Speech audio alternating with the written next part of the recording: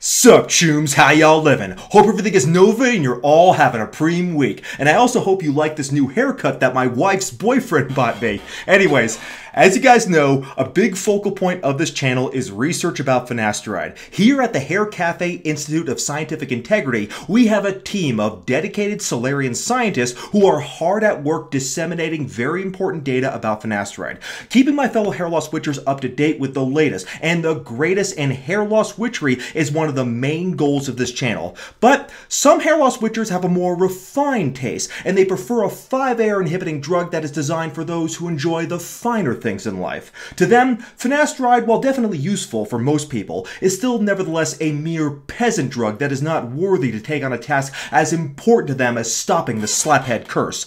These exalted individuals are known within the hair loss community as the Dutasteride master race. To them, only the finest of 5-AR inhibitors are worthy of their greatness, so finasteride will simply not do for them. Here at Haircafe, it is very important that the content we provide is useful to everyone, and the Dutasteride master race shall be ignored no longer. So, to better appease them, I have come across some new deets on how well Dutasteride works in the long term, specifically this article here. Up until now, there really hasn't been a lot of research on how well Dutasteride works in the long term. There are a lot more long-term studies on finasteride, including studies showing the results of 5 years of treatment and even studies of 10 years of treatment with finasteride. These studies show excellent maintenance of efficacy of finasteride lasting as long as 10 years with no sign of any decrease in efficacy over time. In fact, we have even seen improvement in hair growth and maintenance of hair growth in over 90% of finasteride users even after 10 years of treatment. So that's why I made a video not too long back titled Why Finasteride Stops Hair Loss Forever, and I'll link that video below if you want more details about the long-term studies on finasteride. But what about Dutasteride? Could it be that the finasteride peasants actually have the upper hand when it comes to long-term data on finasteride's efficacy? Well, even though Dutasteride is a stronger 5-AR blocker than finasteride, there hasn't been as much research on it for treating hair loss. That's probably because it was developed after finasteride, and it is technically not approved for treating hair loss, at least not in the United States. However, it is still very widely used off-label for treating hair loss, and that's because Dutasteride at 0.5 milligrams per day suppresses serum DHT levels by 92% versus 73% with finasteride,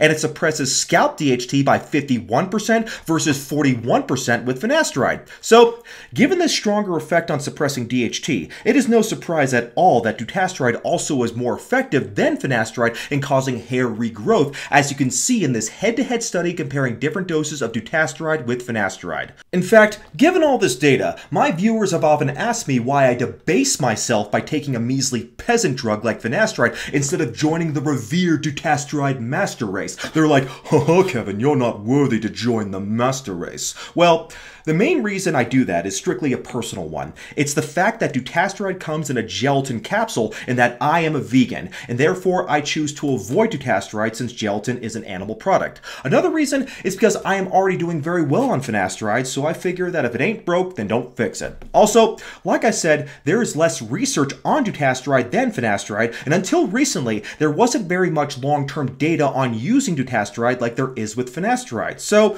I've always felt a bit more confidence in finasteride's utility as a long-term hair loss solution compared to Dutasteride. In fact, until 2016, there wasn't any study of Dutasteride for hair loss that lasted more than 24 weeks. Now, there have been some longer-term studies of Dutasteride than that, such as this 4-year randomized controlled study of Dutasteride for prevention of prostate cancer. So, there is long-term safety data on Dutasteride, but until recently, there hasn't been a lot of long-term data on the efficacy of Dutasteride for hair loss. So, in 2016, this study appeared from Japan, which included a full year of follow-up of subjects taking Dutasteride for hair loss. This was an open-label study of Dutasteride at 0.5 milligrams daily for 52 weeks in 120 men.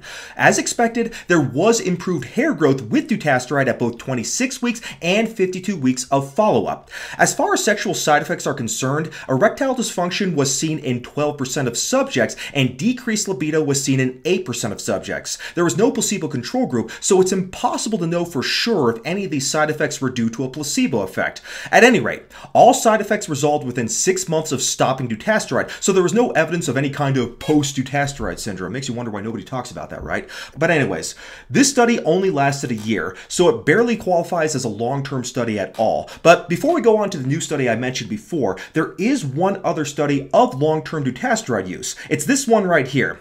This was actually a comparison between dutasteride and finasteride, and it was based on a database review. It was not a prospective randomized controlled study. This study looked at 600 men. 295 of them were on dutasteride at 0.5 milligrams daily, and 305 of them were on finasteride. All these men had a confirmed diagnosis of androgenic alopecia, and they all had at least 3 years of follow-up after they had started on the drug treatment. This study didn't use the familiar Norwood-Hamilton score to assess results. Rather, it used something called the BASP scale. The BASP scale is the good Korean version of the Norwood scale, and it was first described in this article here.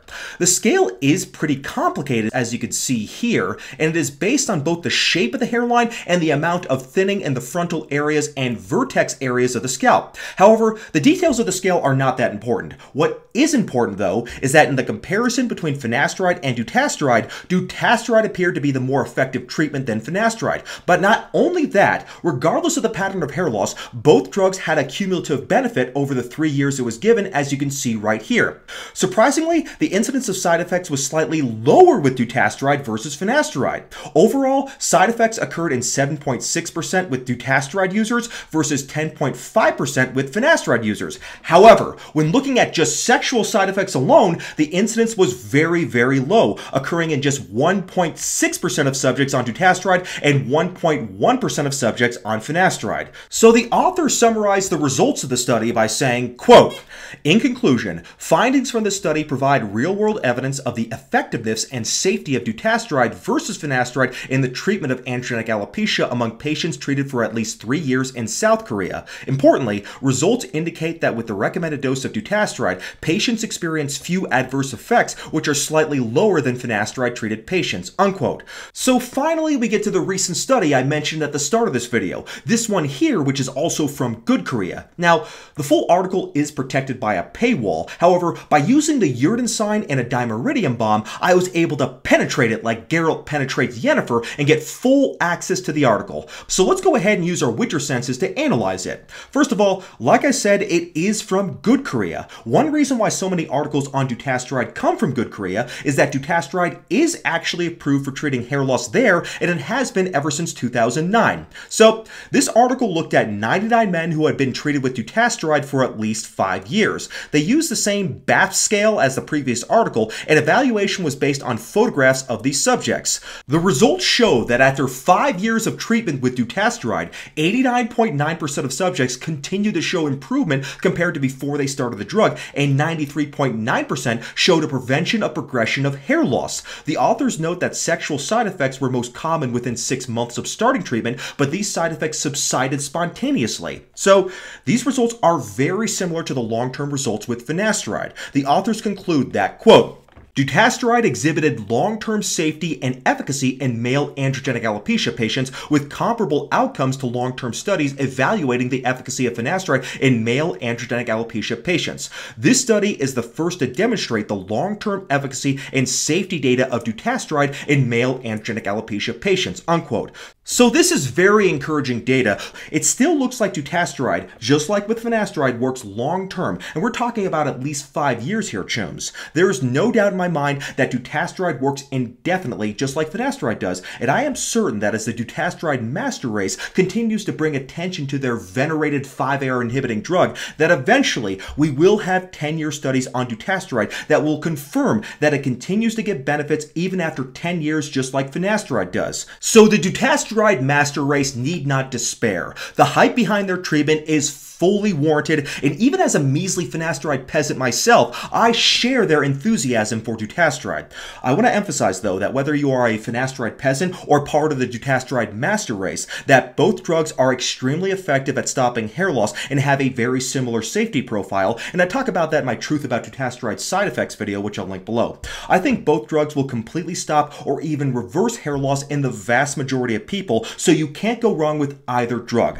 The only time I would probably insist people use dutasteride over finasteride is if they've been on finasteride for over 2 years and they are convinced they are still losing ground, or if they have an extremely aggressive type of hair loss, such as being a diffuse thinner who started balding in their teens. Other than that, which 5-AR inhibiting drug you choose to use is based purely on your personal preference. Just make sure that you're using one of them, or you could possibly even use both of them. If you want some ideas about some treatment strategies for using finasteride and dutasteride, I'll go ahead and link some videos below that go over the details, since I know I get asked about that a lot. So I hope this still appeases the dutasteride master race, and if not, don't worry, because I'll be back with more content soon. Thank you for watching, Hair Loss Switchers. God bless.